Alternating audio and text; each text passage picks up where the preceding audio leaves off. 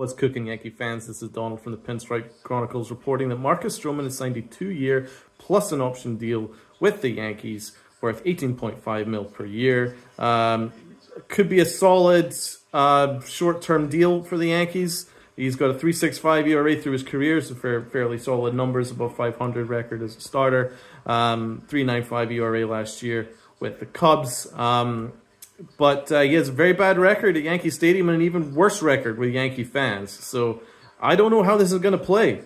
But join us on the Pinstripe Chronicles tomorrow morning at 10 a.m. and we'll be discussing the deal in full. Myself, Uncle Tats, and Rob will be giving you the lowdown on that. I'm hoping this is just one move for the rotation and we will still be in on Blake Snell. Joel Sherman still thinks that we're going to be in on Blake Snell, so we'll have to wait and see how that pans out. I'm hoping this is not a pivot situation. If it is, I'll be pissed. But join us tomorrow morning and we will give you our thoughts on the deal. Also, like and subscribe, folks. Join our growing family here at the Pinstripe Chronicles. We just reached the monetization number, which is pretty exciting for our channel. So hit the like button and subscribe. See you tomorrow.